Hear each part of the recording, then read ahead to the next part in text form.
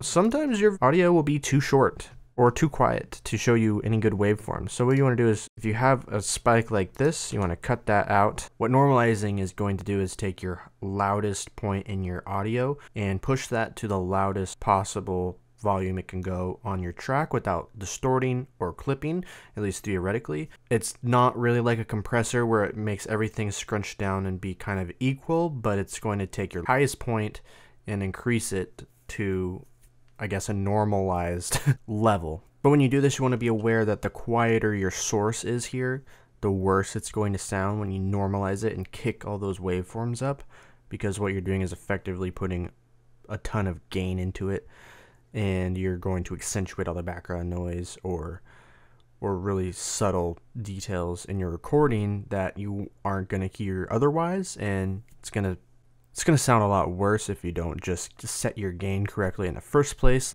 And I know that Vegas and probably every other NLE has a specific point where the peak stops and your volume can't go any higher, but you should be able to change that if you would like. So you can do this if you need some visual waveforms to edit better, with things like live streams and things like that, where cutting, where there's dialogue is very important. You can kind of visually edit that way rather than looking to the video footage. You can kind of get a quicker glimpse of things through the waveforms. And so this helps with that if your waveforms aren't really big enough to show you where your talking points begin and end.